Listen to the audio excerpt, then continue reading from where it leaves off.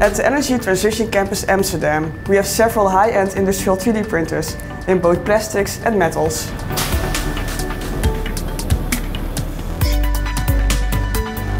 We have a wide range of post-production machines. The experts in our 3D Printing Center of Excellence help produce innovative laboratory instruments for unique research and development needs, delivering novel developments contributing to the energy transition.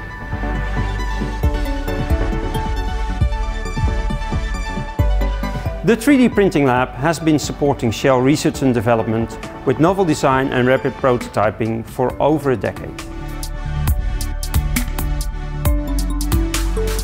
Traditionally, designing components for industry meant investing vast sums of money for small one-off prototypes.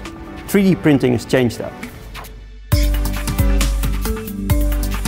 We already produce spare parts on demand for the energy industry, helping to make it more sustainable.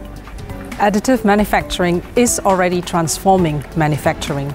We develop novel designs to reduce the emission of our operations and bring innovations to our low-carbon businesses.